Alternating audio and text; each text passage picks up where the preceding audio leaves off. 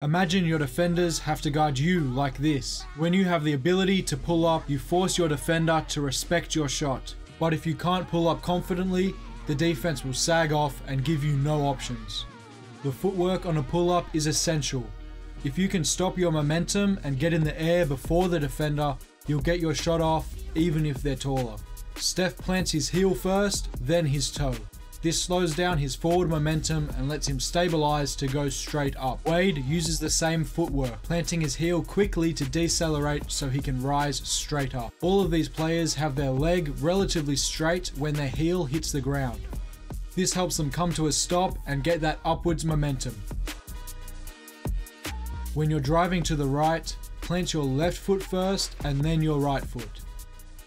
And when you're driving left, plant your right foot first.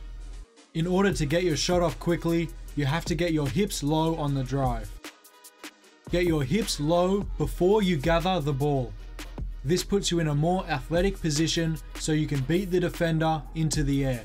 Watch how low Steph's hips are on the dribble and how he rises without dipping his hips, beating the taller defender into the air, getting the shot off. When you're a threat to pull up, it's easier to drive. And when you're a threat to drive, it's easier to pull up. The best way to get open pull-ups is to threaten the defense with a drive. Steph finds a straight line to the rim and the defense has to commit to cutting him off. Same concept here with Kobe. He gets past the defender's hips, threatening the drive. So the defender turns his hips and sprints to cut him off. But this leaves Kobe space to pull up. When you put pressure towards the rim, the defense has to try to protect it. And in doing this, they're giving up a tougher pull-up rather than letting you drive. You have to be prepared to pull up from any position and be comfortable picking up the ball and getting into your shot. Melo is a master at getting the ball to his set point from any position. He reacts to the defender playing off him by quickly rising into the shot, getting in the air before his defender. Kobe shakes Covington and has to make a split-second decision of whether to drive or pull up from this position. Kobe gets in the air first and gets the shot off. Being able to get the ball to your set point quickly and efficiently in every pull-up situation takes a lot of practice and control.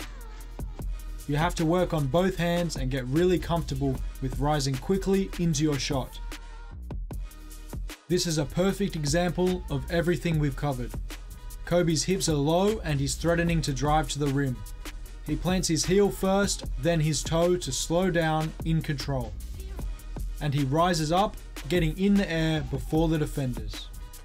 It's important to note it takes extreme strength and body control to go from driving to a sudden pull-up.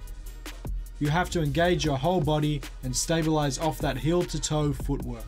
If you want more specific training and drills, subscribers get free coaching in our Discord server, so subscribe now.